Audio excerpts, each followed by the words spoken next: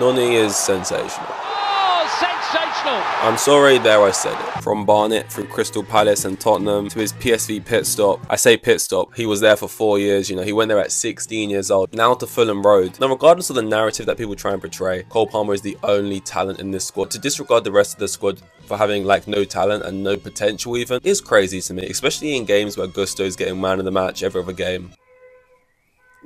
Come on. The output needs to be higher. The end product needs to be higher for some of the players. But the talent is there. And that's something I couldn't say for last season, at least with the individuals we had. I think the individuals we have now, very good. Carney is good. Noni is good. Gusto is good. You know what? I'll say I think Raheem Sterling is good. Oh, is that controversial? That goal, the way he receives it, the way he can carry the ball forward, quick feet, he can beat a man. And then he occasionally scores bangers. I mean, if we can just improve the output slightly in terms of the amount of goals, wow, someone who excites you. That's so much of what gets you into football and why you enjoy it. Someone just like getting you on the edge of your seat, or just doing something that makes you go, fuck. You know, it makes you feel bad for the opponent because they just got embarrassed. They just got nutmegged so cleanly. They just got sent so badly. They just got dropped with such ease, you know, and he'll do that. I remember a game against Bournemouth. We maybe won, we maybe lost, we maybe drew. It was like last season, you know, it was a season to forget. And he was just pulling out certain skills that I was only really testing on like the loading menus on FIFA for a while. Yeah, he'll go forward, maybe do a couple step overs and pass it back. So much of it is the Pep Guardiola football. It's a retaining possession,